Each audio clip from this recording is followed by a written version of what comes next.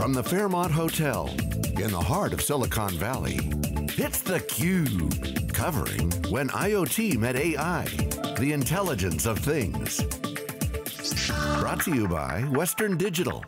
Hey, welcome back everybody. Jeff Frick here with theCUBE. We're in downtown San Jose at the Fairmont Hotel at a little show called When IoT Met AI, the intelligence of things. Talking about big data, IoT, AI, and how those things are all coming together with virtual reality, artificial intelligence, augmented reality, all the fun buzzwords, but this is where it's actually happening, and we're really excited to have a pioneer in this space. He's Jack McCauley. He was a co-founder at Oculus VR, now spending his time at UC Berkeley as an innovator in residence. Jack, welcome. Thank you. Yep. So you've been watching this thing evolve. Obviously, Oculus way out front in kind of the VR space, and of course, I think augmented reality in some ways is even more exciting than just kind of pure virtual reality. Right. So what do you think as you see this thing can develop from the early days when you first sat down and started putting this all together? Well, I come from a gaming background. That's what I did for 30 years. I worked in video game development, and particularly the hardware end of things, console hardware and That's so right, forth. you did the Guitar Hero, Guitar if I Hero? recall. Yeah, that's right. I got that one at home. We built their guitars and designed and built their guitars for Activision, and when we were part of Red Octane, which is a studio. I primarily worked in the studios, not the headquarters, but I did some of the IP work with them too. So, to your question, what is you know, when you produce a product and put it on the market, you never really know how it's going to do. Right. And so we made 2 developer kits, put them out there, and they exceeded our expectations. And that was very good. It means that there is a market for VR. There is. We produce a consumer version, and sales are not as what we expected for that particular product. That was designated towards PC gamers and hopefully console games.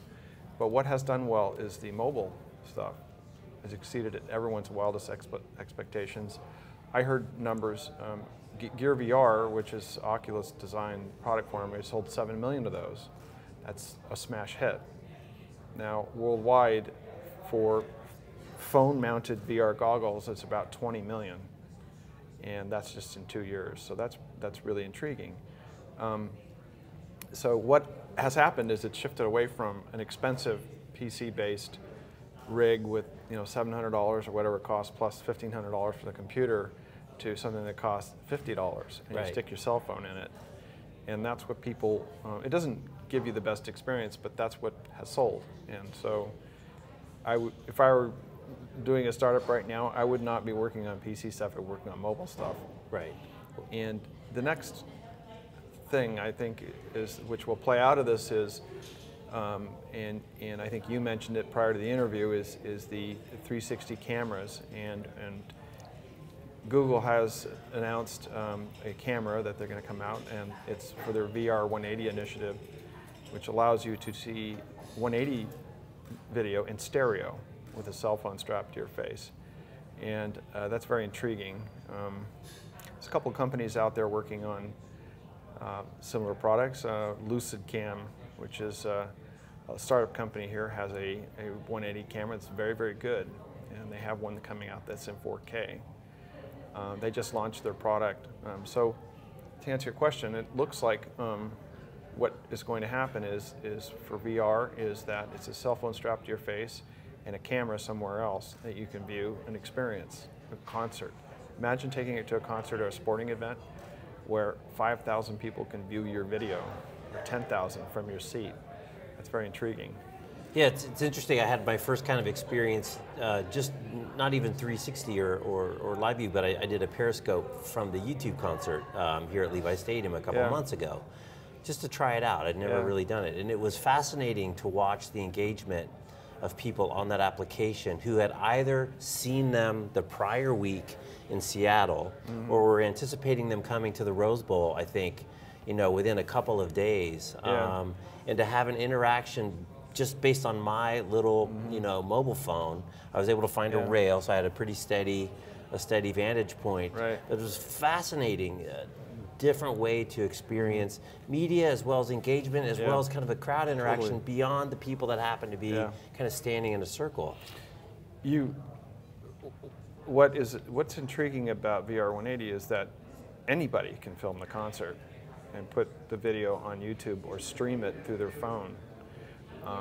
And formerly, it would require a $10,000 camera, stereo camera, set up professionally. But can you imagine, though, that a crowd, sourced sort of thing where the media is sourced by the crowd, right? And anyone can watch it with a mobile phone.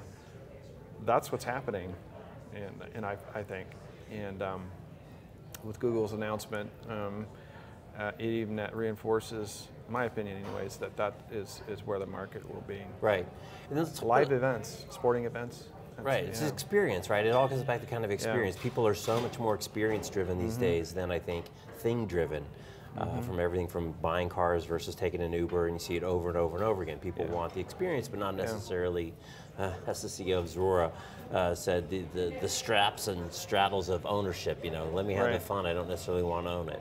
But I think the other thing that gets less talked about, get your opinion, is really the kind of combination of virtual reality plus the real world, augmented reality. Yes. We see it in industrial internet of things all the time where you go take a walk on that factory floor, you put your goggles on, and not only do you see what you see that's actually in front of you, but now you can start to see, it's almost like a heads-up display, certain characteristics of the machinery and this and that are now driven from the database side back into the goggles, but now the richness of your observation is completely changed.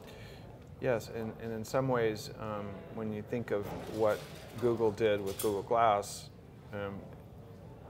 not as well as we'd like to see it happen. First attempt. Yeah, they're way ahead of their time, and there'll come a time when Snap has their specs, right? Have you seen those? It's not augmented reality, but there'll come a time when you could probably have a monocle on your face and see the kinds of things you need to see. You would, if you're driving a car, for instance, that in a heads-up display or a projector projecting right into your retina. Right.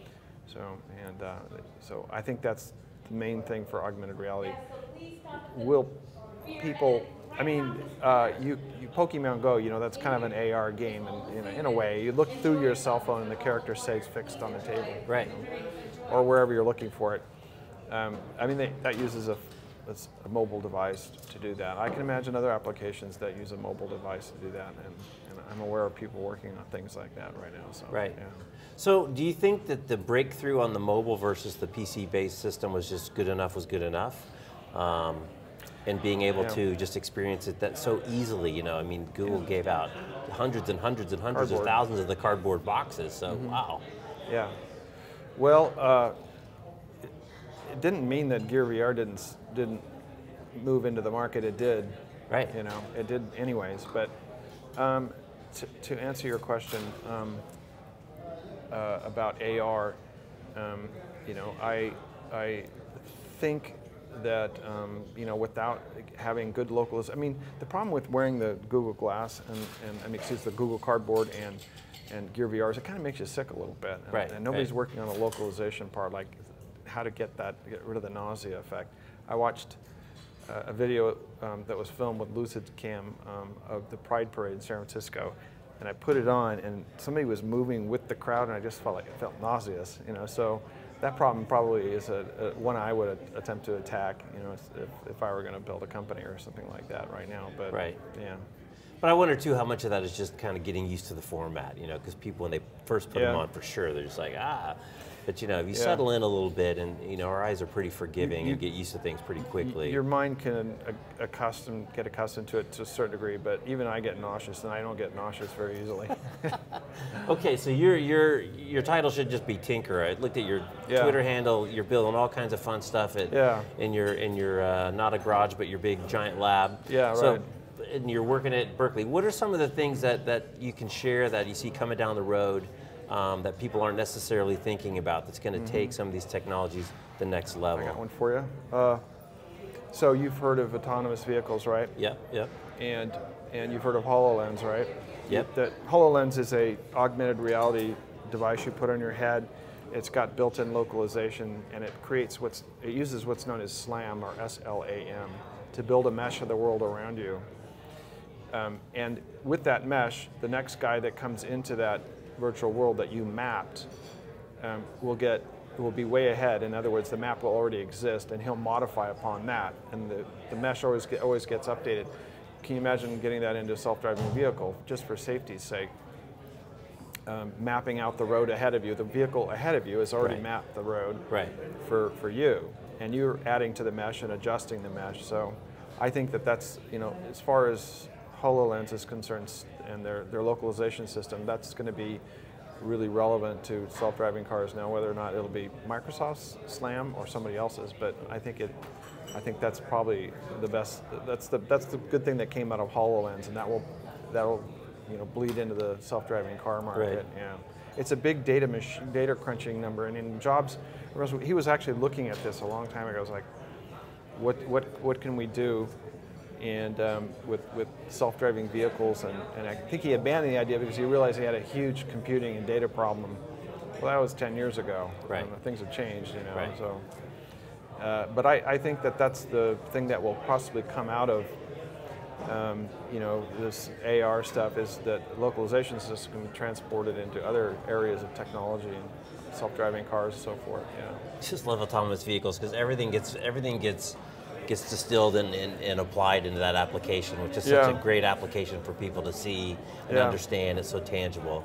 Yeah, it may change the way we think about cars, and you may just not ever own a car. Oh, I think absolutely. This is the car industry. It's ownership. It's usage. It's frequency of usage. How they're used. It's not a steel cage anymore for safety as the crash rates go down significantly. I think there's a lot of changes. You buy a car and it sits for 20 hours a day. Right.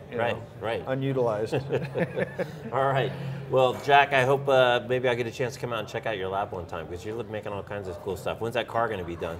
I took it upon myself to remodel a house at the same time I was doing that. So, but the car is moving ahead. It's September. I think I can get it started. Okay. Get the engine running and get the powertrain up and running. Right now I'm working on the electronics, and we have an interesting feature on that car that we're going to do an announcement on later. Okay. So, yeah. We'll look out for that. We'll keep watching the Twitter. All right. Thanks for taking a few minutes. All right. That's Jack McCauley. I'm Jeff Frick. You're watching theCUBE from When IoT Met AI, the intelligence of things in San Jose. We'll be right back after this short break. Thanks for watching.